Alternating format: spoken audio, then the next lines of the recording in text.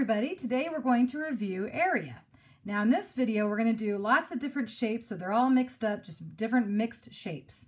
We're first going to start with quadrilaterals. Now quadrilateral starts with the prefix quad, which means 4. So any word that has quad as a prefix means 4. So some examples would be a square, a rectangle, a rhombus, and a parallelogram. Now, I'm not going to get too technical with all of this right now because this is also a rectangle. These are not rectangles. They're all parallelograms. So we're not going to talk about definitions right now. Just know that we're going to talk about a 4-sided figure. In order to find the area, all you have to do is, here's the formula, area equals base times height. And that's it. I don't necessarily use length times width. I like base times height because I use that all the time. So you could do the base times the height, or length times width. It's the same thing. So let's look at this one. This has a base of 1, 2, 3, 4, 5 units. Okay, so it's 5 little squares across. Let me do my 5 a little bit better. Oh man. Okay, so that has 5 units. Now, our height would be 1, 2, 3. So if we were to plug these in, area equals the base, the bottom base is 5, the height is 3, so 5 times 3 is 15. And if I were to count the inside area, 1, 2, 3, 4, 5, 6, 7, 8, 9, 10, 11, 12, 13, 14, 15, we get 15.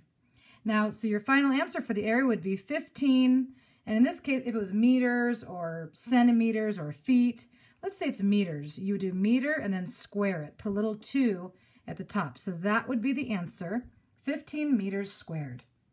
Now let's take a look at triangles. A triangle is basically, if you were to extend it, it's basically like a square, or it's basically like a rectangle. So it looks like it's very similar, so we can use the same kind of formula. Area equals base times height. But I don't want the whole thing. I don't want base times the whole height. I just want half of it. I just want the little triangle part. So we're going to just cut it in half. All right, so you do the same thing we did before. So let's look at this base. This base has 1, 2, 3. So it'd be 3. The height of it, this is the height. Now this is not the height. If your parent or guardian wanted to measure how tall you were, you wouldn't stand slanted. That'd be kind of weird. You would stand straight up. So whatever's straight up is the height. And in this case, it's a 3. All right, so for this problem, it would be base times height. So 3 times 3 is 9. But then you'd have to cut it in half. And 9 divided into 2 parts is 4.5. So the area would be 4.5. Let's take one more look at a triangle. Here's a different type of triangle. And in this case, it doesn't give you a nice little right triangle like this did with a little 90 degrees right here. Looks like an L, right? This gives a little bit of a different type of triangle. So in this case, they need to give us the height. And I'm going to, let's see, I'm going to go here. So it's going to be 1, 2, 3, 4, 5, 6, 7, 8. So the base is 8. And I'm not sure about the height. Actually, I am. 1, 2, 3, 4. I can count it. All right. And I'm going to pretend they're centimeters. All right, to find the area, you would do area equals the base times height, just like normal, parallelograms up here, the quadrilaterals. But we're going to have to cut it in half because a triangle, there's 2 triangles in one rectangle. All right, so area equals the base, the bottom is 8, and the height of it is 4. Oh, and I need my little 90-degree angle here so you know this is the height. Okay, that's 4, and then we have to cut it in half. So area equals 8 times 4 is 32, and then we're going to cut that in half. So our final answer would be area equals 16. Now we do need a unit, and in this case it was centimeters. I'm running out of space. Let me erase that real quick. So you'd have area equals 16, and it would be centimeters, and because it's area, you have to square the centimeter, and that would be your answer. All right, trapezoid is a little bit more complicated, and I'm going to erase some of the triangles so I can have a little bit more space. Trapezoid it's a little bit more complicated. It's still a quadrilateral, so it does have 4 sides, but it's not a rectangle because it doesn't have 4 corners that are 90-degree angles. And it's not a parallelogram because it doesn't have two sets of parallel lines. These are parallel. They go on and they'll never touch. But these two lines are not parallel because if I extend them, they will finally connect at some point. All right, so I would love to use the same formula. Base times height would be great. If we could use that, let me move it over a little bit. That formula is really easy. Base times height, I can remember it easily. Now we're gonna have to cut this in half. This almost looks like kind of like a triangle, a little bit like part of a triangle. So this will be the formula, except this base part is a little bit complicated because let's take a look at the trapezoid. Let me draw the height. I need the height somewhere. So this will be the height. And here's one base. It's called B1. And this is called B2.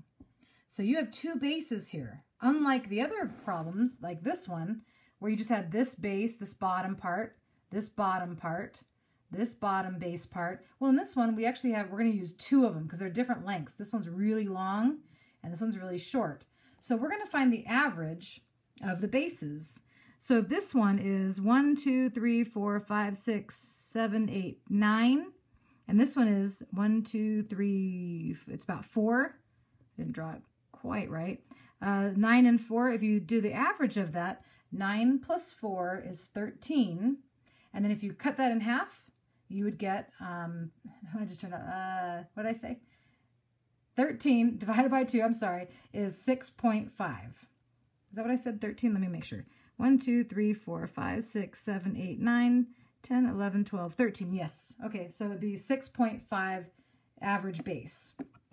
So here we go. Area equals. There's an easier thing you can do, though. All you have to do is do area of the base. Let me say that again, sorry. You're going to do the base times the height and then divide it in 2. So this is the formula you're going to use. It's like the triangle. Base times height divided by 2. But for this base, you have to write both of them in there. So you're going to write the first base, and then you're going to add the second base. And here's the average of them. If you do base 1 plus base 2 and then divide by how many there are, there's 2, that's finding the average base. Okay? Now if that's a little bit too complicated, just remember, because there's 2 bases, you have to add them up. So it's going to be a base plus a base. You'll times everything by the height and then divide by 2. So area equals, let's pretend, oh, I already did it actually. The base is, the top base was 3. The bottom base, do you guys remember what it was? I think it was a 9.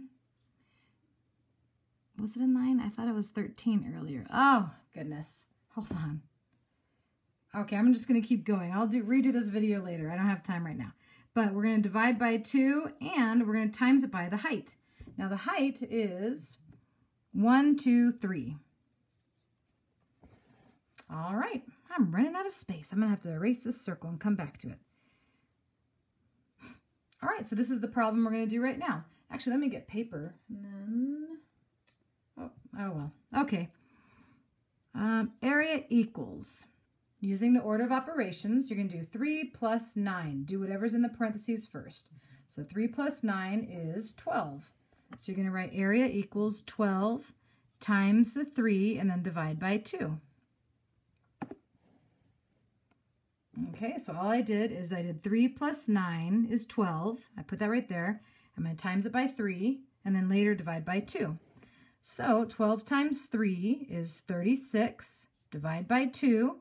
And you finally get the area of the trapezoid would be, my brain is turning off today, 18. 18. Now, it would have to have some unit, so I'm just going to pretend it was meter. And anytime it's area, doesn't matter what the figure is, you always square that answer. All right, hopefully that wasn't too confusing. There's other videos about trapezoids that you can look up so it's not too confusing. Okay, last thing we're going to talk about real quick is circles. Okay, and finding the area of a circle is the inside area. This we can't really count. It's kind of hard to count it. So we actually have to use a formula, area equals, we can't do base times height, we have to do pi r squared. And I do a whole nother video with this information. But we'll do one more example. Let's say the diameter from the outside wall right here through the center to the other side, let's say that is 18 meters. All right, looking at that, we know the radius and the diameter. Now the long diameter that's from one side to the other side through the center is 18, and the radius is from the center out. So half of 18 would be 9. If this was 9 and this was 9, if you add them up, you would get the 18. So the radius would be 9.